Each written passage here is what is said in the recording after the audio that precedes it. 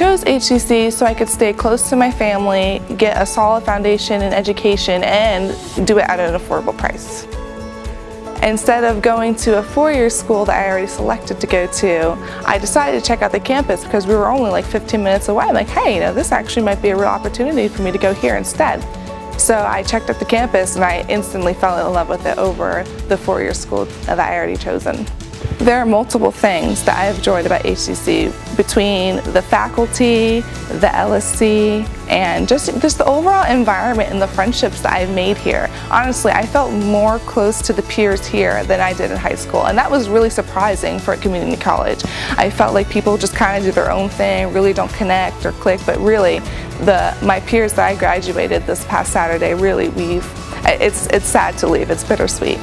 I actually had the opportunity of becoming a peer tutor my second year of attending HCC.